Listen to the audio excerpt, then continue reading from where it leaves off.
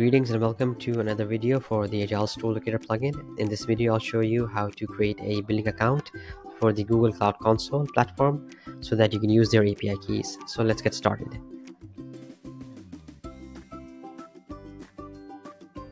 As you may know, Google has made it mandatory to have a billing account linked to Google Cloud Console so that you can use their API services. The good news is that you will get $200 worth of free usage every month, and it's only after you go over the free limit will you be charged. So if you are a small to medium-sized website, you will most likely stay within the free limit. However, just in case, there is a pricing calculator over here which you can use to figure out how much you will be charged every month. I'll leave a link for this calculator in the description box. With that being said, let's go ahead and start making the billing account. So head over to Google and type in Google Cloud Console and click on the first result which appears here, and you will be taken to Google Cloud Console.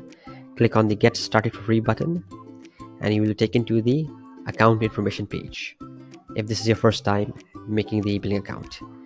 So the first thing you'll need to do is to select the country where you're based in, select it and click on Agree and Continue.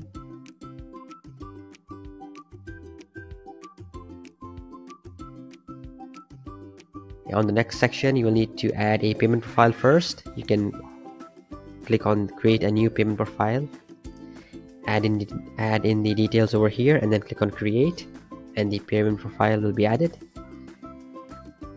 And once that is done, you can add a payment method. Click on Add Payment Method, and you can add a credit card, debit card, or a bank account. So for example, if you want to add a credit card, click on this link here, add in the card details, click on Save Card, and the card information will be saved. So once you're done, click on Start Free and you'll be taken directly to the Google Cloud Console.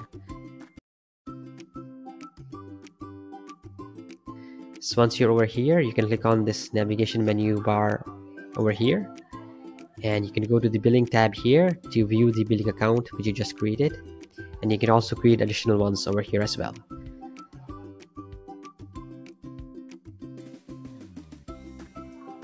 Now once you're on Google Cloud Console, you can create a project from this link over here, and once the project is created, you can go back to the navigation menu here, head over to the API and Services tab, click on Credentials,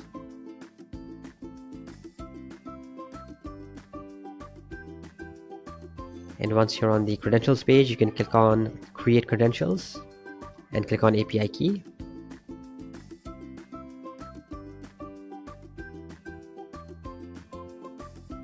And once the API key is created, you can copy it, head back to Agile Store Locator and paste the Google API key over here.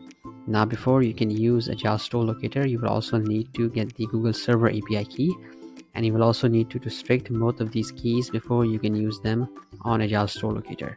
So we have a separate video with more details on how to get the Google API key, the Google Server API key, and how to restrict them. So I'll leave a link for that video in the description box as well. For now, that's all for this video. Thank you for watching and have a nice day.